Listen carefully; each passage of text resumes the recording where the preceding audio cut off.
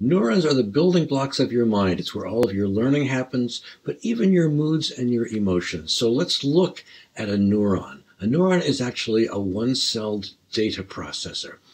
And what looks like hair at the top are tiny fibers called dendrites. They receive data from up to 10,000 other neurons.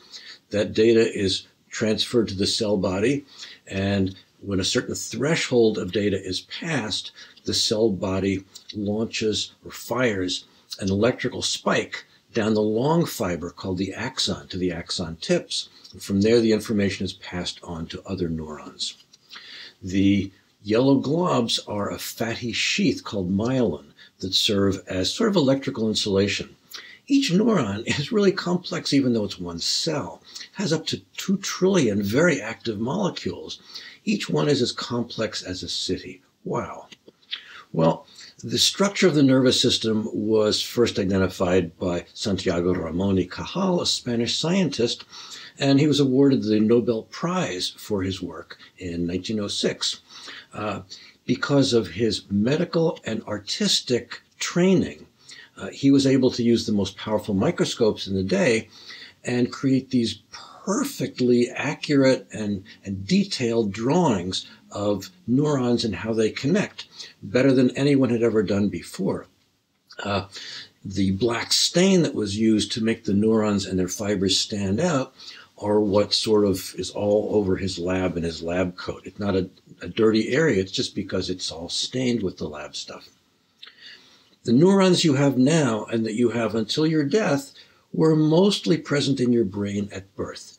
Some grow as in an infant, and you can see on the left, at birth, the light green neurons are young neurons, still growing. But by age 13, there are hardly any. By middle age, forget it. So you, in general, don't grow new neurons over your lifetime. In fact, you lose about 30,000 per year, just by they naturally die. It used to be thought that that was the purpose, that was the cause of dementia, but you have 100 billion of them, so you can afford to lose that many. But 80% of your neurons are not for thinking, but they're in the base of your brain, that plum-sized module called the cerebellum. And that does things like the tasks you don't have to think about, like riding a bicycle and breathing. What is lost, though, are your synapses. So synapses are where neurons meet, and you have the greatest number of them of your whole life, about age 3. Within about 8 years, 50% of those are destroyed by the brain because they're not used. Wow. So the synapse where learning occurs was first identified as not a connection between neurons, but actually a gap where they're very, very close together, identified by Dr. Neuron. So the electrical spike doesn't go from one to the other. At the axon tip, the electrical spike releases neurotransmitter chemicals. And it's those chemical molecules that move across the gap to pass the information on to the next neurons. Neurotransmitters you can think of as the expression of the neuron's spike, what it wants to communicate. Those neurotransmitters are one of about 25 different protein molecules. Here's dopamine, and you can see the atoms making it up, little globules. So 5 of these, and their really oversimplified roles, are noradrenaline, which is associated with your levels of anxiety, cognitive control. If something bad happens to you, how that is encoded or not encoded in your memory. Dopamine is the happy molecule. You feel that as a reward. You feel positive reinforcement. It makes you happy when you get it. Your mood is elevated. You just feel good. You want to feel that again.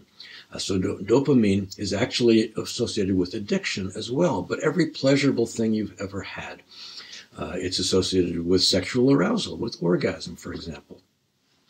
Histamine is associated with learning and memory. Serotonin is most often associated with sleep, but also mood. And many of the molecules are associated with mood regulation. It's interesting to think how much of your mood and your emotion is governed by the specific neurotransmitters that are released or not. Acetylcholine, also mood, but also involved in learning, motivation, and short-term memory. So if these neurotransmitters are out of balance, then certain disorders are associated with that lack of balance. Too much, too little of a neurotransmitter, or a mix of wrong balance. For adults, this is associated with Parkinson's disease, addiction, schizophrenia, multiple sclerosis. But even for kids, it's associated with ADHD, depression, and autism. So these are very powerful very powerful effects of neurons and their neurotransmitters. Treatments for these disorders are often designed to adjust the levels of neurotransmitters in your brain. So to counteract depression, for example, maybe dopamine would be increased. Neurons are a huge evolutionary success story. It seems that they evolved like once, maybe 700 million years ago, and they haven't changed a whole lot since then. They're similar across the animal kingdom. Squid neurons, for example, have been used to study how neurons work from Dr. Neuron's day till close to the present time, because they work the same, very similarly. The neurons, of course, don't even know that you exist. You have 100 billion of them. Your family dog and the squid have about 500 million. A rat has about half of that number. The neurotransmitters seem to have similar effects, though. So if dopamine reception is inhibited in a bee's brain, it's unable to learn its way back to its hive. The drug ecstasy in humans makes us super sociable. Guess what? If ecstasy is given to a solitary squid species, it makes it more sociable. Wow.